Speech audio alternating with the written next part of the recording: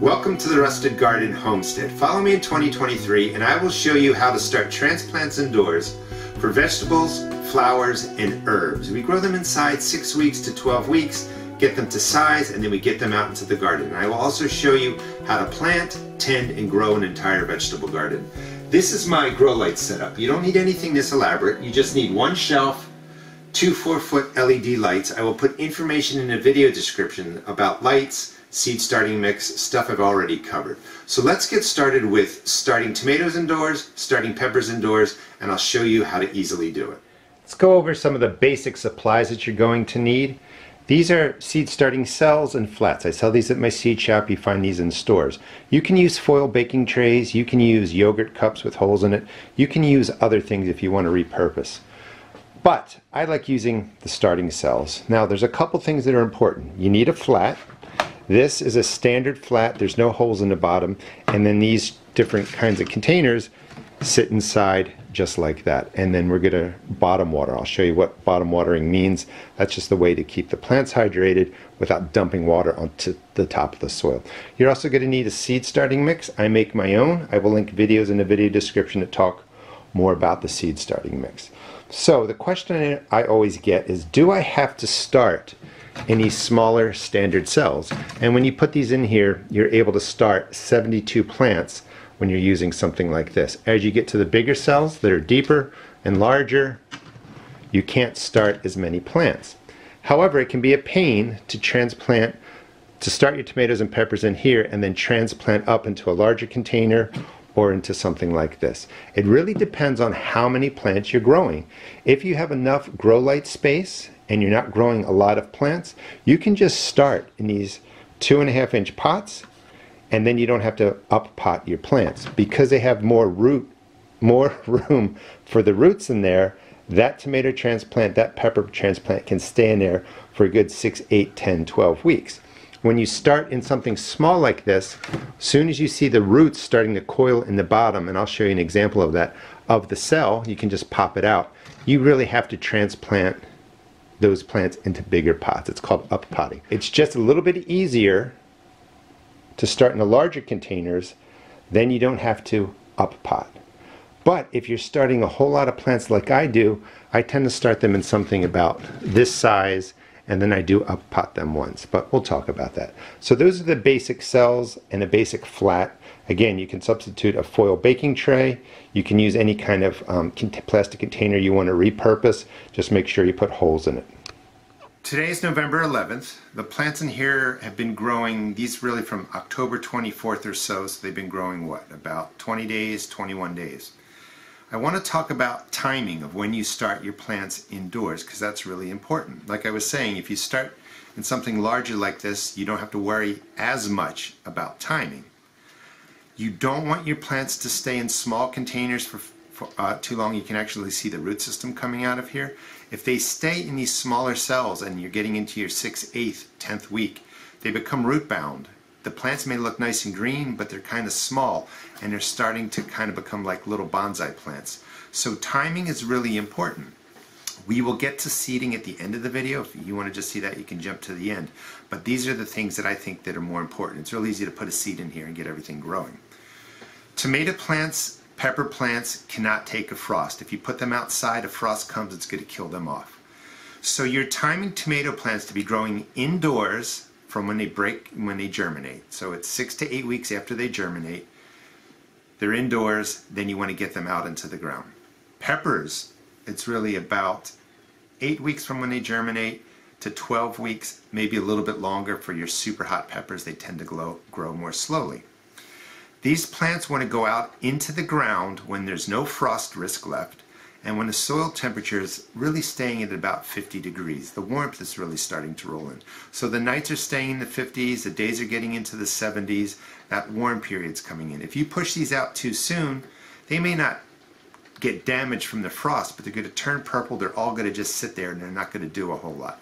How do you know when your soil's about 50 degrees? You're really looking for the night temperatures to start rising, and you're looking for, you know, days when it's in the 60s and 70s and you're getting rain.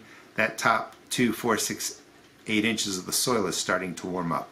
Each zone is going to be a little different. So again, tomatoes, you want them growing indoors in the right size container for 6 to 8 weeks after germination, and then you want them to be going outside. Peppers, they can be grown inside for 8 to 12 weeks after germination, and then you want to get them outside. So that's the timing. It's going to vary for everybody. If you have ongoing, milder climates, you don't have to worry so much about that. But I'm in Maryland, January comes, well, November, December, January, and February come, it's just too cold. Even March is too cold to get the plants out. So these are going in late April if I push it, but realistically sometime in the beginning of May. All right, so let's talk about how many seeds to put into a cell. This is the smaller cell, and then you have, the basic 72. It just looks just like that. You can start in either of these if you plan to pot them up. You get a little bit more time of keeping them in here. These are actually 18 days old, so not quite 3 weeks. I recommend you put in 2 or 3 seeds per starting cell. There's 4 starting cells in there. And then when they get to this size, after about 2 weeks of growth from germination, they're going to take, by the way, 5 to 7 days for the seeds to germinate and for the plants to come up. So when they get to about this size, and we're going to talk about watering and fertilizing too, because these are getting a light feed, you're going to just basically look for the strongest plant. That's the strongest plant, and then you're going to snip off the weakest one. In this one, I would do, sometimes you're going to drop more seeds, and that's okay. But you really want to thin them down to 1 plant. You don't want to be growing 2 tomato plants in each cell. So let's finish that off, and let's take that one off. So these are now set up to continue growing for the next 6 weeks or so. Maybe I'll pot them up, but you get the idea. Now, it is possible to pop the whole plant out. Let's find a good example. Well, let's use this one. This one is actually 4 weeks old. You could pop the plant out. You're going to see, now there's 3 plants in here. Instead of clipping them and removing them, which is fine, you can do that. You can just gently tap the soil, break the root balls apart. Now, I have this overplanted. There's too many plants in here, but if you have 2 or 3 seeds, you can then gently break them apart like that. That's pretty good for having really tangled plants in there. And you can see the root systems. That one's too small. And then if I was going to up pot it,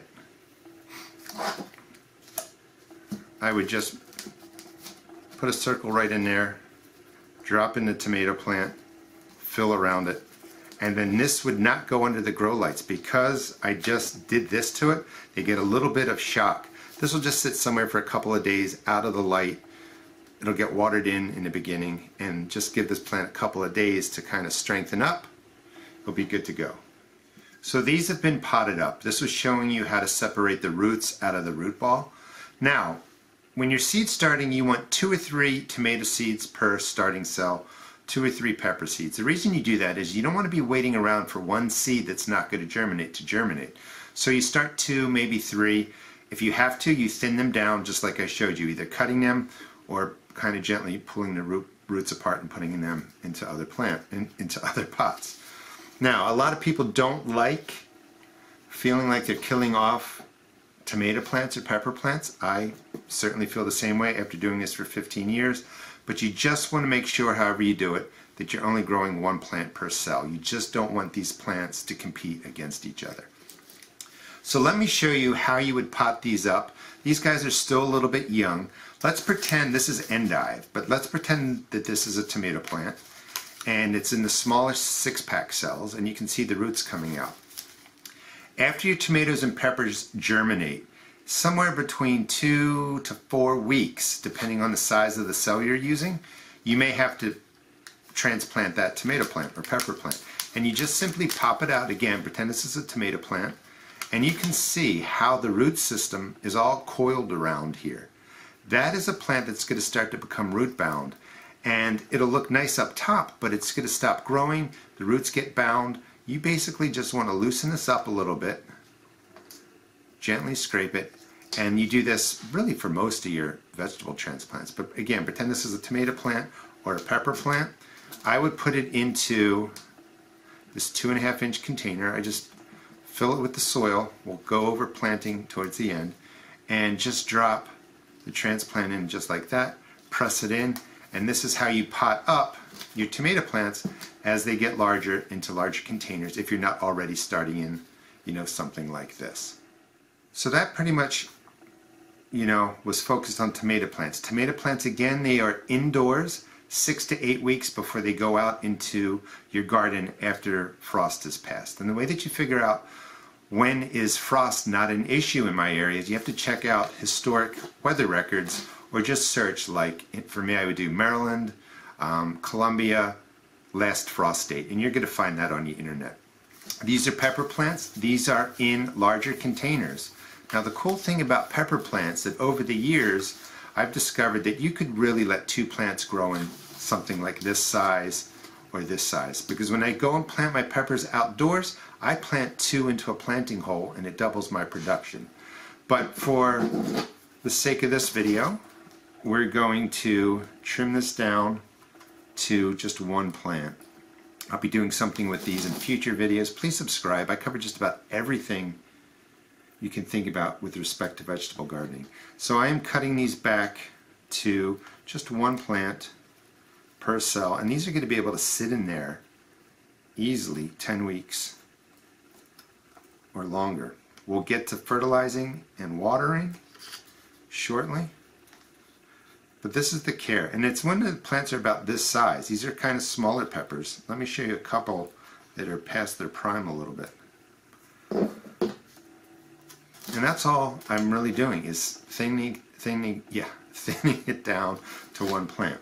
Now, I also have multiple seeds. This is way too many pepper plants in here. I have multiple seeds in here because I test germinate all the seeds that we sell at our seed shop. So that's a lot in there. These also now have, let's see if I can isolate one. Here we go. These have, so the first leaves that come out when plants germinate are just 2 basic leaves. And then after they're growing for a while, they're going to start putting out their true leaves. This is a pretty big pepper plant. This is just starting to get its true leaves right here. And that's kind of what you're looking for. As these true leaves, everybody asks me, when do you start fertilizing? Well, generally speaking, after they germinate, somewhere between 7 and 14 days. But I also start looking for these leaves. And once I start seeing them on the tomato pepper plants, that tells me it's time to feed them. When a plant first germinates, it lives off of its seed coat, establishes, grows, and it kind of gets started. But you know, 7 days, 14 days later, it's going to be looking for fertilizer in the soil. In my soil, I put in worm castings. I have videos on that. But I'm going to just talk to you about how do you use a water-soluble fertilizer to feed these plants ongoing as they're developing as transplants. So there's way too many plants in here. So you would take it out. You can see the root systems. Let's just see for fun if I can do it. I mean, I don't like wasting plants, but I have to do a test germination, so I know these seeds germinate when I sell them. So you just gently pull things apart. I do this when the root ball, the soil is not soaking wet. You want to wait a couple days after watering. You don't want this to be dead dry, but just a little bit damp. And you can pull all these plants apart, and I could, in theory, then plant these up. I'm going to be doing a separate video on this. So that's 4, 5, 6, 7, 8, 9, 10 plants in there. And the root systems look pretty good. You just would drop them, you know, you make a hole, just FYI, deep enough so that when you drop the roots in, they're spread out, and then you kind of fill around them, like I did with the tomato plant. But I just wanted to give you a little more info on that. Alright, let me actually move these, cover them with soil. When you're doing this too, you want to quickly get these into the containers. The roots start drying right away, so the soil around here will keep them moist until I pot them up after the video. The tomatoes and the pepper plants have been thinned out, or they've been potted up, or we've used the endive to show you an example of what we would do with a tomato or pepper plant. So they're going to be able to sit in these containers really until they're ready to go out into the ground.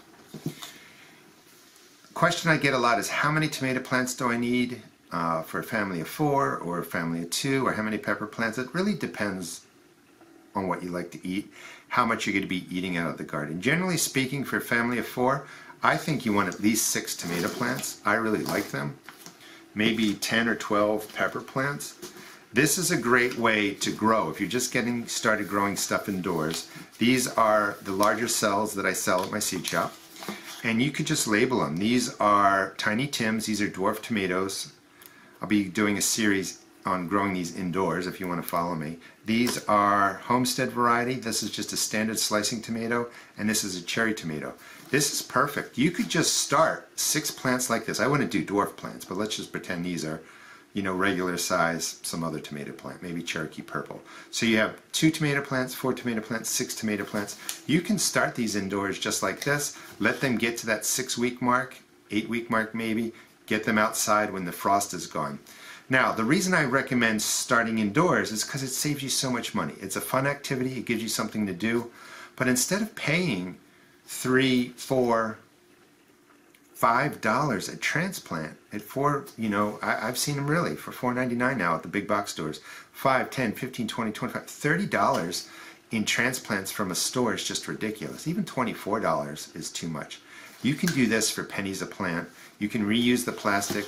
You can continually use these over the years. When you set up the grow light system, it only costs about $8 a year for one of those 4-foot lights to operate, so it's not really expensive. Alright, so let's get to seeding, and then I will talk to you about how long the lights stay on, watering, feeding, some other things too with the plants. But let's get to planting the tomato and pepper seeds. Let's set up the cells now with your starting mix. We'll put in the seeds. We have pepper seeds, we have tomato seeds. Again, this is your basic cell. When you are, and check out the video description for videos on this, I've done tons of them, your seed starting mix should have some moisture in it, so it should be pre-moistened. When you buy seed starting mix in bags from stores, there's a very good chance that they're going to have fungus gnat eggs in there. So when you hydrate your seed starting mix, I recommend using boiling water. There is no soil life in here. You don't need that for seed starting. Once they get outside, you need great soil biology, you want compost out there, you want all the good stuff. For seed starting, sterile mix. So use boiling water, that will kill off the fungus gnat eggs, and you can get to planting. If you want, you can add in some worm castings or something like that. But I just really fertilize with a water-soluble fertilizer. To set up your cells, you want to fill them with the seed starting mix, obviously, but this is a little trick that I think is important. You don't want it to be too loose, so press it down, just kind of lightly pack it in with your fingers, cover it over again, and then a little bit more soil and press it in. You just want a nice, solid seed starting base for your plants. We're going to always bottom water. These will sit in the flat that I showed you in the beginning. You fill water underneath and it absorbs the water this way. You don't want to be pouring water on top, splashing seeds out, possibly spreading diseases, fungus, molds around. So you always want to bottom water. For tomato seeds and pepper seeds, it's pretty much the same. I'm going to put 2 seeds per space. You can spread them out if you want, but you're going to cut them back just like I showed you when they get to size. Pepper seeds, we're using the smaller cells, so these will have to be transplanted up if you were doing it this way. And I grow sometimes, in the past I've grown, with the pepper seeds, you can actually, well, let me drop 1 there and 1 there, because I might keep 2, because I told you can grow 2 pepper plants in 1 space. So in my garden I've grown 70-75 tomato plants, and when I had limited grow light space, and even my big setup isn't a lot, I would grow in here first, up pot them to something else, transition them outside to a cold frame. That's a lot of work. So let me just show you this and we'll talk about the bigger cell. About 1/4 inch deep, that's it. 2 tomato seeds, 2 pepper seeds. I like to use a pencil, press them in. If you go past 1/4 inch, I've done experiments where I've pushed them all the way down to here. They still grow because the starting mix is so loose you don't have to worry about it. Once you press them in, you're just going to cover them, label them, peppers, banana peppers. I think this was the Florida tomato, and they just go into your seed flat. And you can grow, you can plant as many as you want. This is the bigger cell. You can keep your tomatoes and peppers in here pretty much the whole time. I just want to show you the planting for those. So same thing, be 1, 2, 1, 2, 1. Here's a seed over here. 2. Let me grab these tomato seeds. You're only growing 1 tomato plant though. So you can drop in 2 seeds right in the middle, 2 seeds right in the middle. No different, nothing different whatsoever. You press them in real quick. It can go this fast. You don't have to be exact. Fill them up. You're done. That's how quick and easy it is to plant tomato seeds, pepper seeds into these cells for seed starts. You could go right into here. It would just be 2 seeds or 1 seed, just like you did. If you don't want to buy these, you can be using yogurt cups. Make sure there's holes in the bottom. You fill them up the same way. The key is you want this to be somewhat moist when you're starting to plant.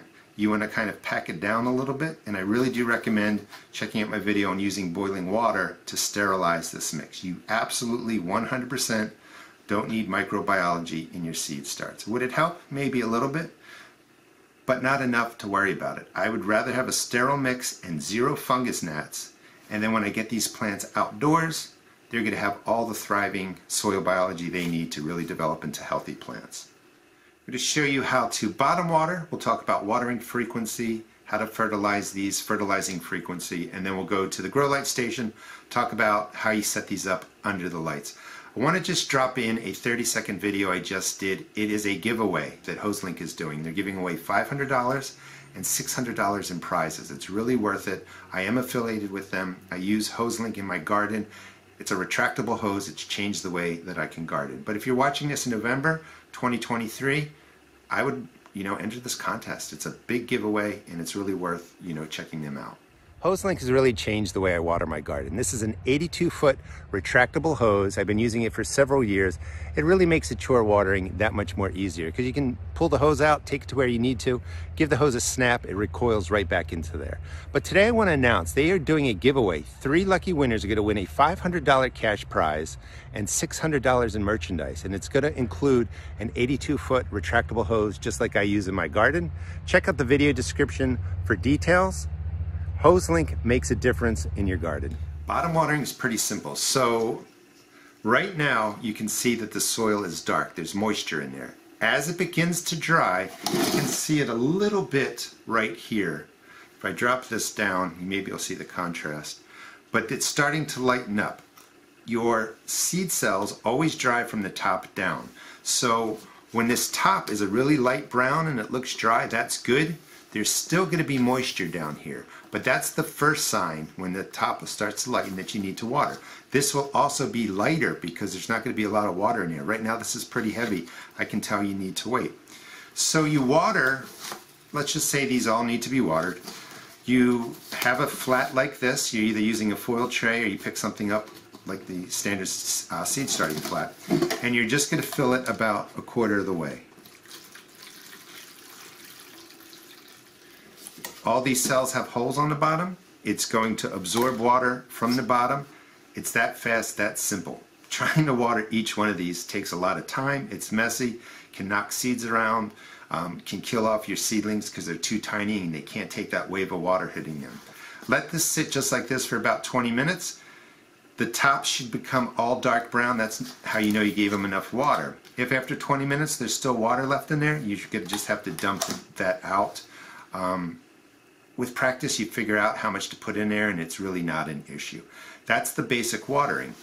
So watering, how frequent? Well, when the plants are smaller, maybe once a week, twice a week. When they're bigger, it could be 2 or 3 times a week. It's all going to depend on the size of the plants, how warm your grow area is, how hot the lights are, etc. But you just want to keep an eye on them. Always water them that way. After they germinate, somewhere between 7 and 14 days, when you go to water, instead of just giving them water, you're going to put in a water-soluble fertilizer. A water-soluble fertilizer might be fish emulsion or something organic. I can tell you, if you use fish emulsion indoors, it stinks. A lot of the organic fertilizers are made out of animal parts and bits and pieces, and they don't smell great in the house. I use the chemical fertilizers. Chemical fertilizers are perfectly safe. They don't harm you or your plants. Outside, I use compost. 95% organic gardening out there. Indoors, I just use the chemical types. The whole key is that when you're going to use any water-soluble fertilizer, it's going to tell you like 1 tablespoon per gallon of water. You do not want full strength. If you put full strength fertilizer in here, it's going to concentrate in the starting cells. It's going to be problematic. You want to dilute that down. So if it's a tablespoon per gallon, you really want to go down to almost 1/4 teaspoon. You want to get the NP and K numbers well below a 555 NP and K. If you can reduce it enough to make sure that your mix is kind of like, a 2 nitrogen, a 1 phosphorus, a 1 potassium, that's great. Those numbers represent NP and K, nitrogen, phosphorus, and potassium. You don't want to over-concentrate those into your seed starting mix. So you really want to dilute that down, like I was saying, almost to a 111 NP and K. It can have a little bit more nitrogen, but just reduce the amount that you put into a gallon of water, and that's how you can bring down the NP and K levels. A lot of times when you read the packaging, it's set up for a dosage for your outdoor gardens. Sometimes it will talk about indoor gardens or indoor seed starting, but you really want to reduce that down. How often do you feed these? At about 10 days or so, 14 days, you give them a feeding, and you want to do that about every week. When the plants are bigger, maybe a little more often. When they're smaller, maybe a little less often, but you'll get the idea. If your plants start looking a little bit yellow, give them an extra feeding. Because you're kind of going slow and low and steady, if a problem starts and they look a little bit yellow, just give them more fertilizer. If you overdose them, and this is what's crazy, they can also begin to look yellow or change color, and then people think, oh no, I don't have enough fertilizer. They add in more fertilizer and it kills off their plants. So the whole key, slow and steady with a water-soluble fertilizer. So you do need grow lights. These are white LED grow lights. The shop lights cost about $25 in my area. You can use white LEDs. You can buy something that's more elaborate, more expensive. They work better. But for transplants, just transplants, the white LEDs work really well. And again, check out the video description. You want the lights to be on 14 hours and off 10 hours. That's just a good rule of thumb. When you are first starting, you want the lights to be about 2 to 3 inches, times that by 2.5, and that will give you centimeters, above the seed starting mix. You want the lights to be really close, so when they germinate, they are hit by intense light, the lights are on for 14 hours, and the plants get nice and stocky. If your lights are too high and you only leave them on for like 8 hours, they're going to get really leggy. They're going to stretch as if they're trying to stretch to the sun. Over time, maybe 2 weeks after they germinate, they've been growing, you can begin to raise the lights. So I have different stations, and my lights are at different heights. That makes it kind of easy. I'm growing greens down there. Just did a video on that, and pea sprouts. One trick that you can do, because it really is a pain to keep raising and lowering the lights. Instead of raising and lowering the lights, take them to a good height, and then you just put foil trays or books underneath, and then you lay your flat right on here. That puts them closer to the light. As the plants grow, you remove this, and you just slide the flat in there. And this way you're not messing around with having to raise and lower the lights. So you want the lights on 14 hours. You want them off for 10 hours. I recommend white LED shop lights. The values that you're looking for is 5,000 Kelvin or higher and 5,000 lumens or higher. I also do recommend using a power strip and a timer so that you can either just shut them off with one button. If they're on a timer, it's perfect, because you will eventually, at least a couple of times, forget to turn them on or forget to turn them off. A timer is really, a game changer, actually. This way you can go to work, you can even go on vacation, everything takes care of itself. All right, so that's the basics for starting tomato and pepper plants indoors. Please subscribe and follow me. I will be growing all kinds of different plants indoors for 2023, and you can check out my 1,500 YouTube videos and find just about everything you need there. Each year I kind of start over and just reteach the same information because there's always new subscribers coming on. Thanks so much for watching. Please check out my seed shop at therustedgarden.com, and you can find all your seed starting supplies at The Rusted Garden.